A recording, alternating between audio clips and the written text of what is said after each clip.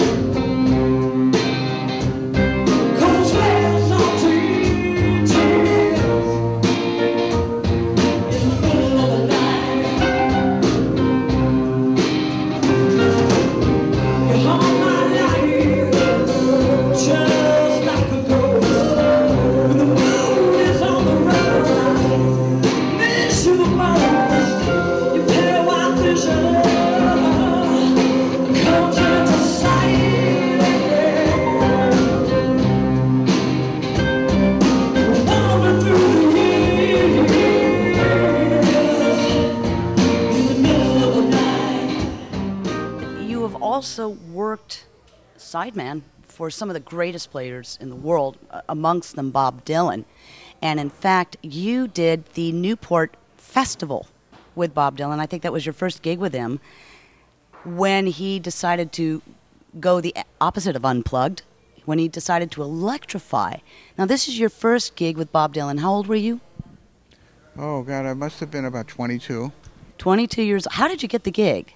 Well, it was by accident, actually. I came to Newport, Rhode Island, with the Paul Butterfield Band to play piano with Butterfield. And when I got to Newport, Butterfield had a producer, his name was Paul Rothschild.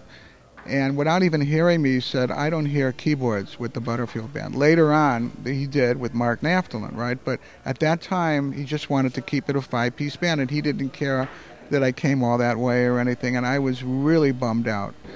So we were all sitting around in this big house, and Michael Bloomfield was there, and Michael was there to play with Bob Dylan.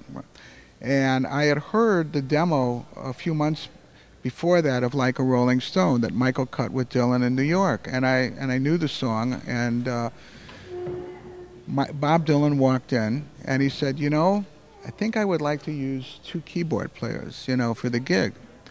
And I don't know what to do. And Michael said, well, Barry, man, he'll do it, you know.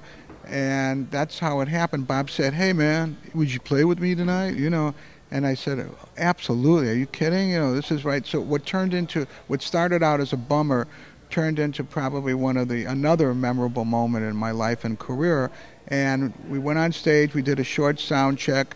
And Al Cooper was the other keyboard player.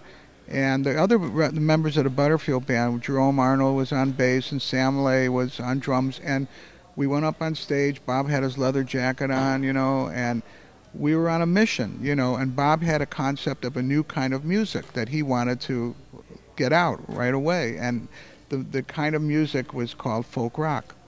And that was the beginning of folk rock. People at the concert, some people did not accept it. And it sort of signaled maybe the end, and they felt threatened of an era, of the folk era, right? And they felt betrayed by Bob. But anytime you have change, anytime you do something different, everyone's not going to like it, and they're not going to know what it is right away. They're not going to know that it's the next step up. You know, it's creating a new kind of music. And Bob had that in his mind that he wanted to do it, and we were like on a mission, all of us, you know. And we accomplished that mission.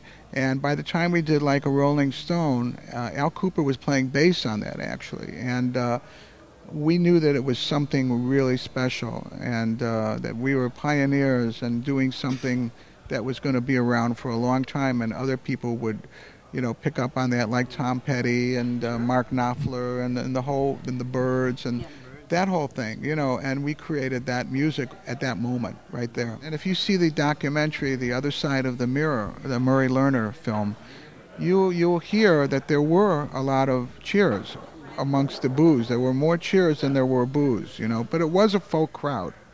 And after that, it was the last of the Newport folk concerts. So you killed the Newport folk concerts.